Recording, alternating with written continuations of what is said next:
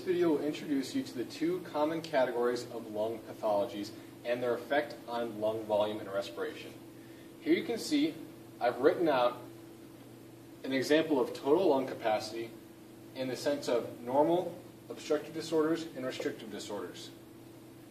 These two categories, obstructive and restrictive, are the two main categories of lung pathologies that affect respiration. As you can see, I've made subcategories inside the diagram for normal respiration, indicating the different subsections of total lung capacity: inspiratory reserve volume, tidal volume, expiratory reserve volume, and residual volume. In the obstructive category of lung pathologies, you can see that there are slight changes to their diagram. Obstructive pathologies are the kinds that limit or restrict airflow. This means there's something wrong with the actual passageways, the actual movement of air. Obstructive disorders are commonly seen in conditions like asthma, emphysema, and airway tumors.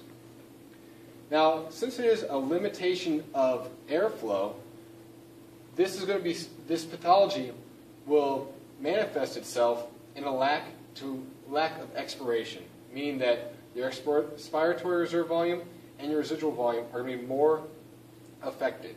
You can see your inspiratory reserve volume is actually going to be bigger, meaning you have no problem breathing in air, and you have no problem with your lungs expanding. Rather, you have a problem with pushing that air back out because the airway is actually limited. It's actually obstructed by something, whether it be a tumor, emphysema, or asthma. Restrictive pathologies, or the category known as restrictive pathologies of the lung, also have a different diagram from normal or obstructive. In restrictive pathologies, you have a problem with inspiration, meaning that you have a problem with your lungs actually expanding. Your airways are fine, but the lungs cannot physically expand. You see this type of pathology in conditions like fibrosis of the lungs, spinal deformities, pregnancy, and myasthenia gravis, other neuromuscular problems as well. Here you can see that this disease manifests itself with a lessened inspiratory reserve volume, meaning that those lungs cannot fully inspire. They cannot fully breathe in air because they cannot stretch any further.